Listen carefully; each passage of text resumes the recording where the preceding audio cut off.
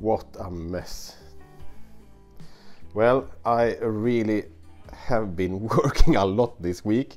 I have been stripping wires from EV batteries just to create my own bus bars, and this is the result after that. Well, anyway guys, it's time to start to build this battery and connect everything, and not just using those temporary bus bars that I did use the last week here. Now when I am going to build the battery itself here, I will clean everything up here first.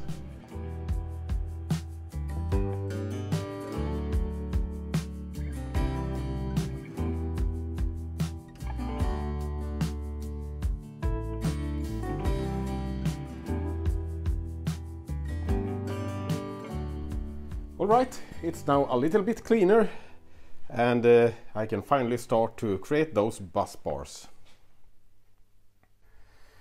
Alright guys, so here we are with a charging cable from a Volkswagen e-up, and my plan is to use this cable to create bus bars from it to this battery, to my Volkswagen Golf Citystromer. And as you can see here, it's we can take a look at this end here. So it's 35 square millimeters in thickness, so pretty good cable for this application.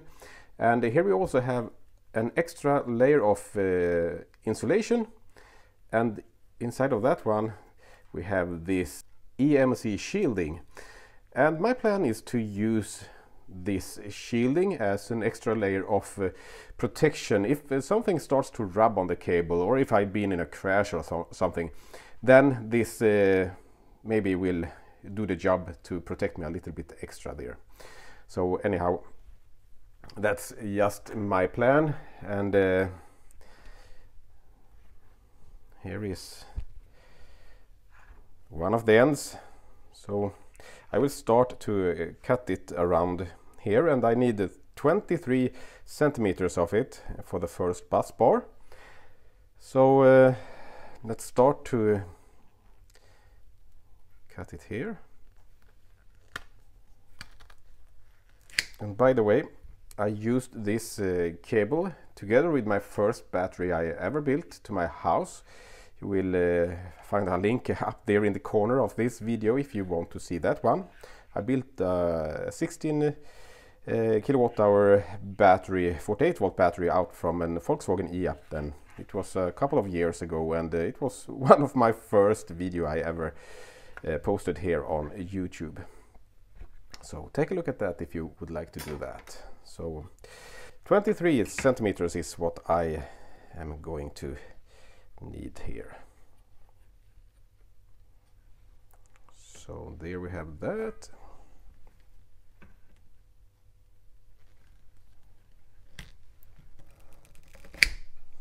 Right.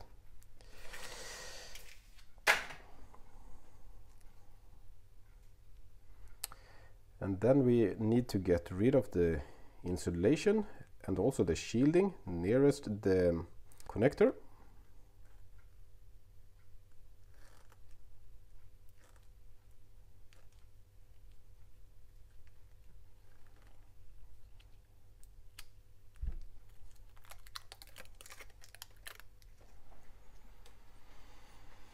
So here you can see the shielding, and I am just going to cut this away.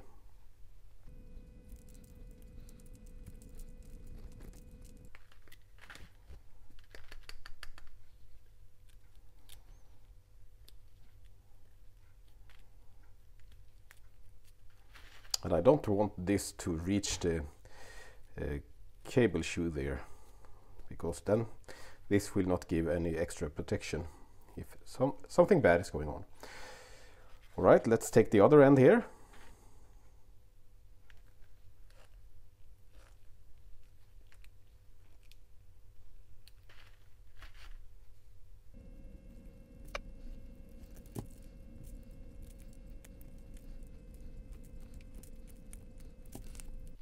So there we have it.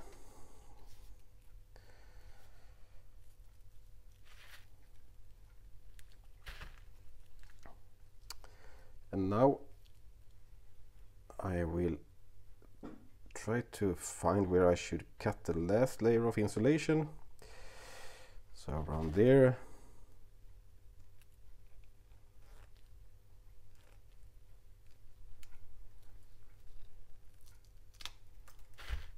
Maybe you think that this cable is way too thin, and yeah, it's a little thin, but I am not going to use so much power out from this battery. I am only going to use a lot of energy out from it, but you have to keep in mind here that those cables, they are not long at all. I am going to have thicker cables between the inverter and the battery, so no need to be upset about the thin gauge here. It will be more than enough. It's only 35 centimeters, and I will need, I think I need 7 of them inside of the battery. So yeah, it will be enough.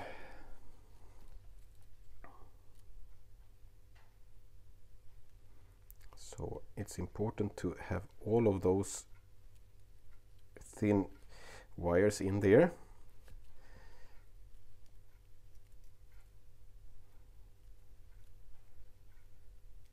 And now I will do the same with the other end before I press it. And you probably wonder why. Well, I am going to tell you about that. And I am doing that because I will first see how I will press this cable shoe, because when you're working with those heavy gauge cables, and when they are as short as this one is, well, it can be pretty hard to have the cable shoe in the right position there if I pressed everything first here. So my plan is simply just to have them loose here and then go and fit them to the battery modules, and to locate the perfect position for those cable shoes, so we don't have to twist the wires more than necessary. Oh shit.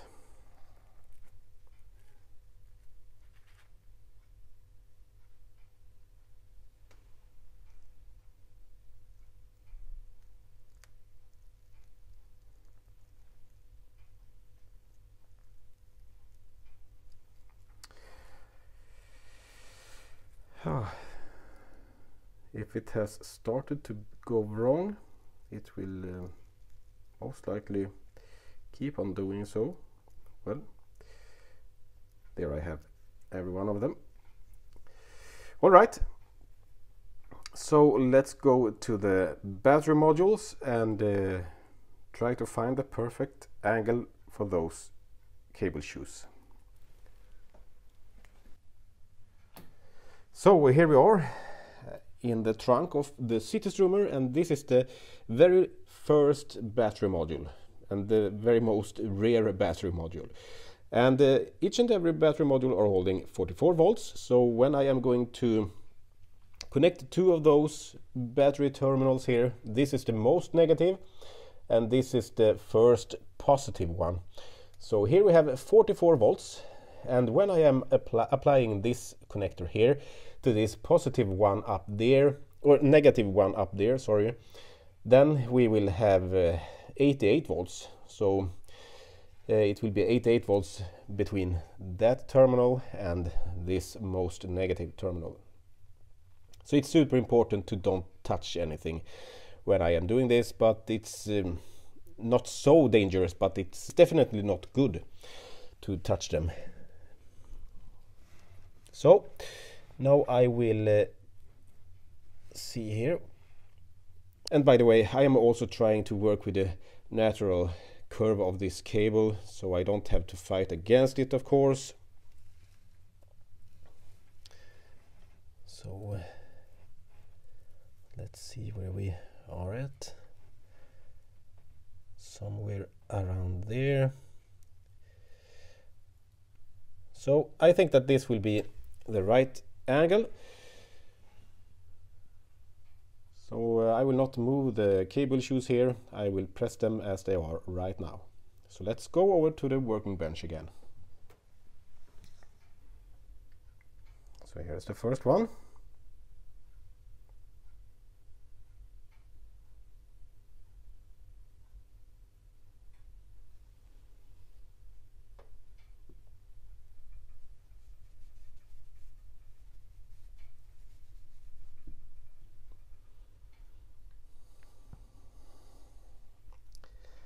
I will give it one more press when I am finished with the other side, and we will take that at once here.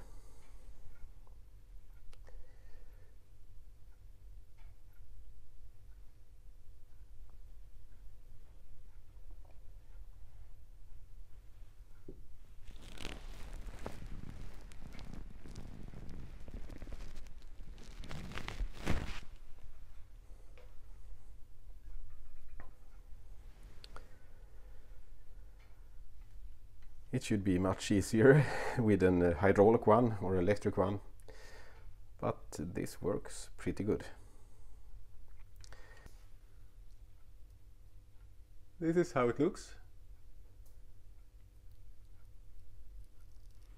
So now we just have to do one more thing, and that is to apply some shrink tubes on those ends here.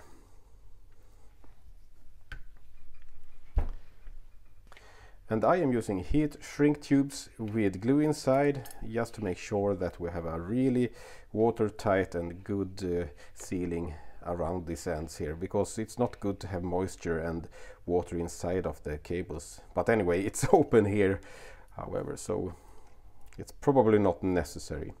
But anyway, I am now going to make sure that I don't have any connection here between this cable shoe here and this shielding, because I want this to be my primary protection of this bus bar.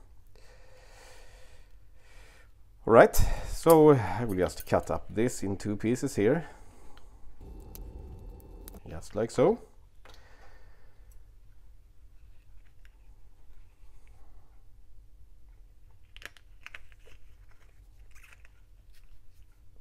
Just open them up here. They used to be a little glued together. So just one last look.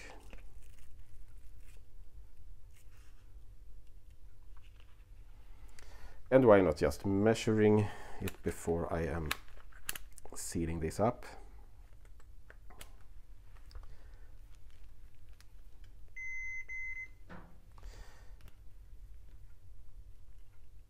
Yeah.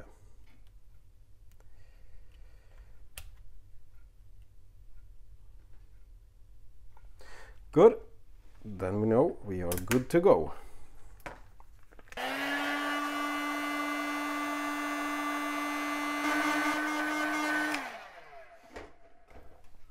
All right, so now you maybe wonder why I am doing like this and not having this higher up. And it is always a trade-off. I mean, it will be easier to just put it a little higher up here, but I am trying to protect this as much as possible. So because you have to keep in mind that we have a high voltage here, so I want to have this cable shoe as protected as possible. So therefore I am pulling it as close to the terminal as I can do, and after that I am better off just shaving off this part here if this will interfere with the terminal itself there. All right, so now I have some more to create here, but I will do that off camera, and probably the next week here I am able to start this car up again. I have already tried that with those bus bars that I have here, and that was just very temporary and only for test, of course. So I think that this will do a lot better when I am putting load on this motor. So as I said there, the next week I probably are going to have the first test drive with this Volkswagen Golf Citystromer. Not test drive out on the road and that, but at least reverse out of my garage for the first time. Who knows? I hope so, if I don't burn down the whole place here. You never know. Anyway guys, thank you so much for watching. I hope I see you next time. Take care and goodbye.